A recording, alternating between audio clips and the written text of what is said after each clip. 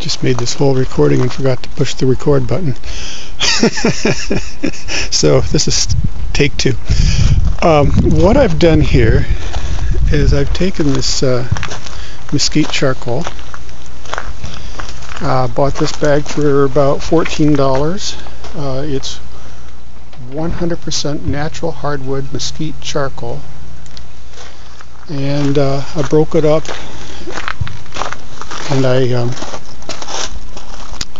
put it in this net pot, and then I just rinsed it out by up and down motion here. Let me see if I can get this out. Now, I can actually see all the way down to the bottom of that bucket, and there's only been about 3 or 4 rinses on this.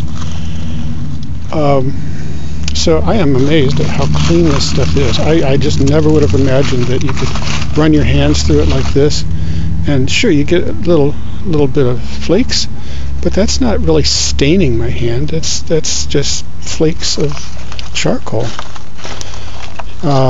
So I'm pretty happy with this idea. From what I've read up on Bio-Char, this is supposed to be just an absolutely amazing media. It's been used for thousands of years. You can read up more on the Bio-Char on a post that I made recently called Bio-Char, where I've got several videos about the benefits and how to make it.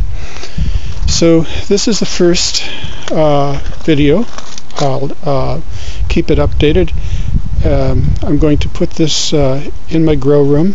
This will not have fish in it. It'll only have. I'm just going to use BioPonics, Humonia, and as the nitrification begins to settle in, it'll begin to make nitrates for the plants, and we'll just see how well the plants grow in this bucket. Okay, I'll talk to you later.